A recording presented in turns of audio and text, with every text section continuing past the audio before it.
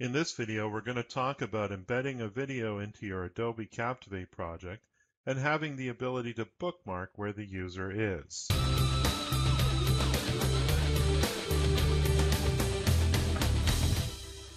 Okay, let's get started here. So I got a message a few days ago from Kurt Milander. He said, I would like to find out what the various variables are for the media player in Captivate 8 or 9. I have numerous single-frame Captivate files with video, but I'd like to add SCORM bookmarking so if the user clicks pause on the media, it'll document the current video frame the media player is paused at and use that as the SCORM bookmark and set the resume accordingly so if the user comes back to the video, which I want to mark as incomplete, and well, suffice it to say, what Kurt is looking for is for the LMS, the learning management system that his project's going to reside on, to keep track of where the user is in the video.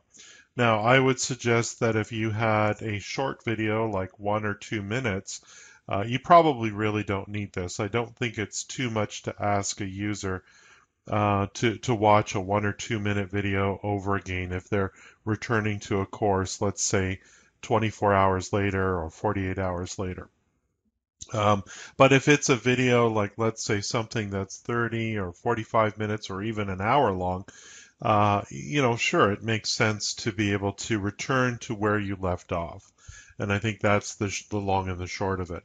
He also doesn't want the course to be showing in the learning management system as complete until the user gets to the very last frame of the video. And I think I have a solution for him. I honestly don't know the variables. I don't know about getting behind the scenes and coding stuff to make the media player do what I wanted to do.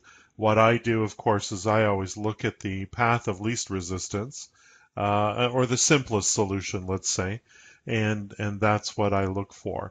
Now, I typically use multi-slide videos for a number of different reasons. So let me just close this window here and show you what I had in mind. Now, my example is probably not an example that you would use in real life. I just have a 3-minute video that was shot from the back of a motorboat this summer.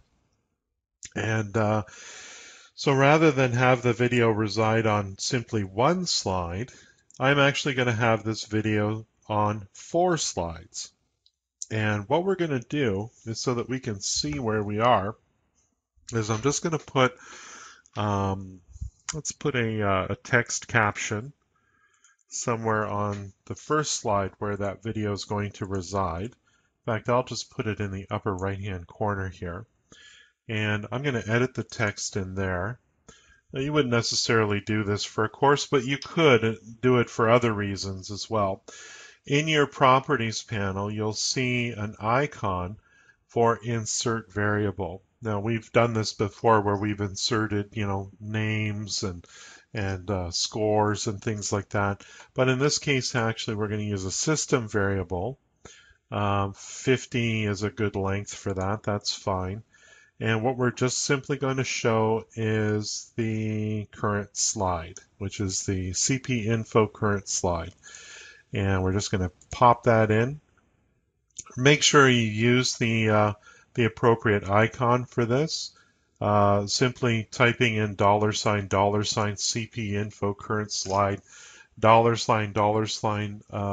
doesn't seem to work. So I would stick with that. I'm going to just right align this just so that it's nice and tight with the edge there.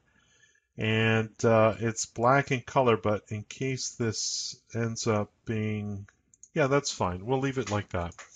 So what we're going to do here is we're going to insert our media. Now, I've prepared this in advance, but you're going to want to convert it to a format that's appropriate for how you're publishing this course. So, for example, if you are publishing it for a Flash situation where you're using Adobe Flash Player to play your course, you're going to want to make sure that the video format is in something like Flash Video, FLV, for example. If you're publishing for HTML, you're going to want to make that choice as well. So typically that's MP4 format or H264 or something like this. Adobe Captivate does come with a media encoder, so you can prepare your stuff in advance, but very often, I find not 100% of the time, but most cases Captivate will convert it for you by using the media encoder. But regardless, I've got this prepared, so I'm going to insert a video here. Now, there are two different choices here for you. The event video, which I don't recommend. I've not really used it myself, but I use the multi-slide synchronized video. The reason being, of course, is that I can add closed captioning to all my videos, and that way I can ensure that they're good for accessibility purposes. So, normally what I do is I select that video. Maybe it's on my desktop in this case here. I leave the default of progressive download. That seems to work fine. I don't need a path for that. I'm going to show the video on the stage. Alternatively, you could show this on the table of contents. Now let me pause for a moment and discuss that. Imagine if you had a video of, let's say, an instructor providing a tutorial that spans across multiple slides. Well, as the user progresses through that course, they might appear on an overlay table of contents, maybe in the upper left-hand corner. And then, of course, they would see the full slide of content that you've prepared in the Adobe Captivate project. So that's a great alternative and a great reason for using multi-slide synchronized video as well. But today we're just going to put it on the stage. Now, normally what I do is I modify the slide duration to accommodate my video, because for me, I'm usually showing a 3 or 4 minute video. I'm not showing a 30-minute video or a 45-minute video like Kurt might be doing. But in this case, I'm actually going to distribute this video across multiple slides to demonstrate what you could do if you had a 30-minute video. So the idea here, and let me just give you a little bit more background before I go ahead and do this. Let's say the video is 30 minutes long.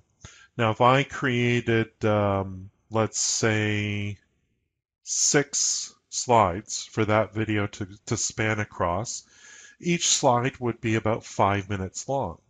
So if I stopped on the 3rd slide and exited the course, as a user taking that course, if I relaunch the course from my LMS, let's say tomorrow or the next day, it would show up within 5 minutes or so of where I left off in that video.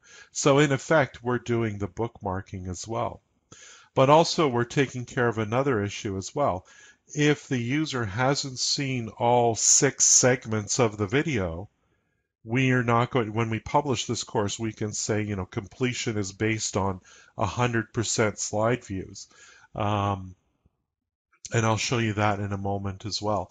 But the essence is that unless the person has watched all the segments of the video spread across all of these multiple slides, then of course they won't complete, they won't show up as passing this course. So let's go ahead and distribute this. I can choose 2, which is my current slide, and change that. I'm going to have it go all the way to slide 5 here, but you could change this if you wanted it to be only 3 of those slides or 2 of those slides. So let's click on OK, and this will import the video. Now, of course, in this case, the video is much larger than my stage. So there's a couple of things that I'm going to need to do. In this case here, let's resize it manually. You could go in and edit the video, but this will work. And we'll just do it something like that, and you'll have to do it for each of the slides. It's not something that, and I'm holding down Shift, by the way, just so I don't think I would distort but just as a precaution, I'm just going to keep that in check there. And I'm just going to leave room for that slide counter there so we can see. This is just a fun video that was shot on the weekend in the summertime, with some friends out on the boat. So that should be pretty good. You can, of course, put a little extra finesse. I'm going to make sure the timing for this variable shows up for the rest of the project as well. So I think we're pretty good to go here. Let's just test this out.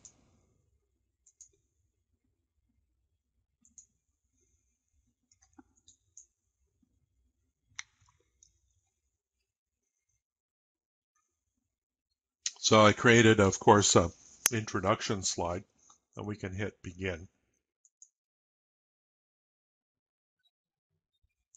So the key thing is that you're going to use your standard, not the media controls, but the standard controls for your course. So I can press play, pause, and I can go and jump ahead to each of those slides. So in this case here, if I want to jump ahead to where, another location within the video, that's another benefit of segmenting this video up like that. But let's just let it play for now. So now I'm on slide 4, slide 5.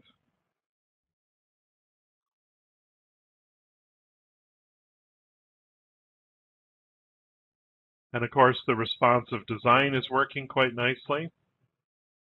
Now you'll notice that it jumped quite quickly through slide 3, 4, 5, and so on.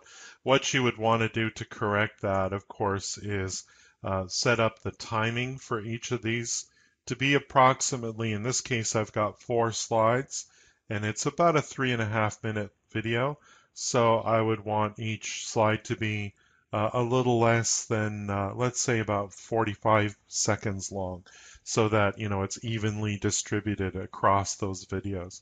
But that's the long and the short of it. And like I said, when you're ready to publish this course, what we're going to do is we're going to publish this for devices, and we'll just call it test course for now.